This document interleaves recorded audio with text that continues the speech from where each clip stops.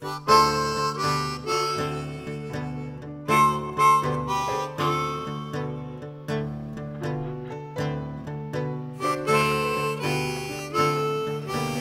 everyone, it's mid-June here in gold country, and that means it's time to start looking for gold.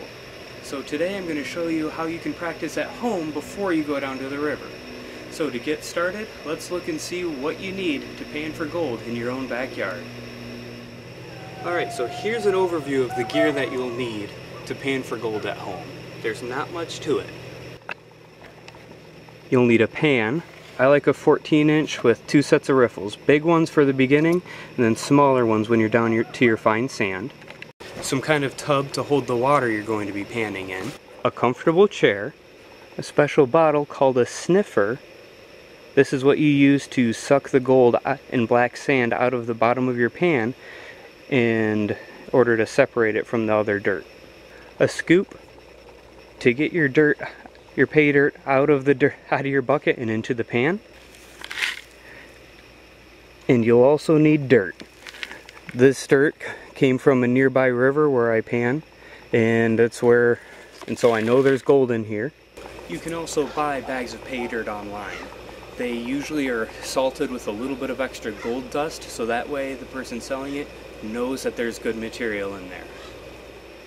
So now I'm going to get everything set up right here, and I'm going to teach you how to pan for gold in your own backyard. Now to get started panning, you're going to get a scoop of dirt and put it in your pan. This is about as much dirt as you want to have in one pan. It's a little over a cup. That's about how big this scoop is, and it's good to get you started.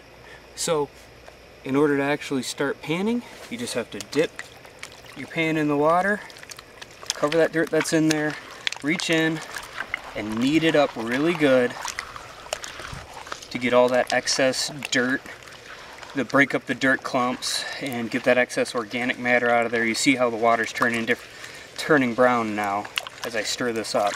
Then pour off a little bit of the water, give the pan a good shake.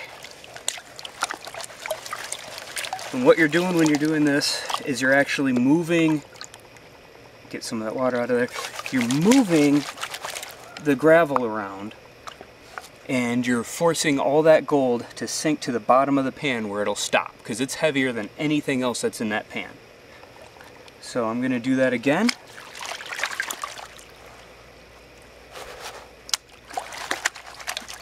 Now one last time, I'm going to stir this around a good bit, kind of shake the dirt all the way down to the bottom side of the pan, and then just dip it in and pull it out, and it'll pull all these rocks and this lighter material out.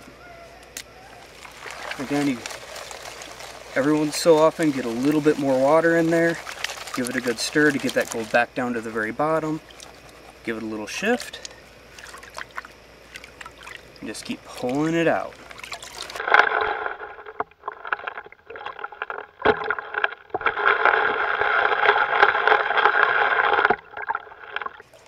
Now this is the point where you're going to want to start being careful. First, you can reach in if you've got any little rocks like that left. Reach in and kind of pick them out, pick them aside. Just drop them into your bucket. Now, this is where these thin riffles, or these smaller riffles, come in. You're going to shake all your gold, shake all your dirt into the other side. Other side of the pan.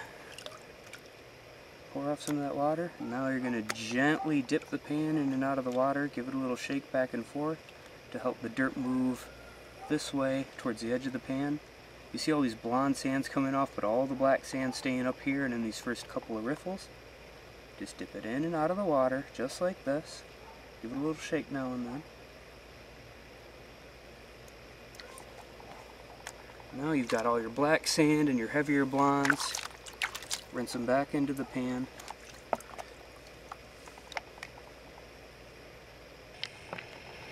You can see all that gold right in here. Now what you want to do at this point, you can already see I've washed most of the black sand away from the gold. You want to just keep swirling your pan really gently washing that lighter black sand away from the gold, and you'll see the gold flakes move. But once they've got that black sand washed off, they stick like this right in here. They stick to the bottom of the pan because they're the heaviest thing there, as long as you're gentle. Once you get that black sand away and it kind of starts to curl back around to where you started, give it a little rinse away. Get that stuff out of there. Oh, there's even a little speck in there, right there. So I use the riffles. And then go back to swirling. And even once in a while, because your gold starts to wrap around, shake it back to the side. Rinse it back with some water out of the bucket if you need to. Give it a good shake around to get it sunk down to the bottom of the pan. Pour off the excess water, so you've just got a couple of tablespoons in there, and keep swirling. Just like this. Now what I'm going to do, I'm going to get the rest of this black sand cleaned off of this, and I'll show you how much gold I found.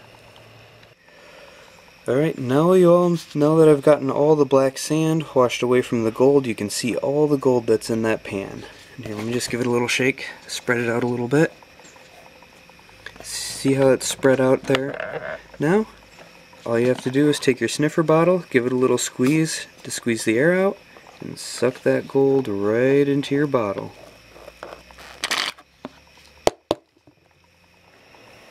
Well everyone, that's all there is to it. I hope you enjoyed it. Now don't forget to like, comment, and share this video, and of course, hit that subscribe button.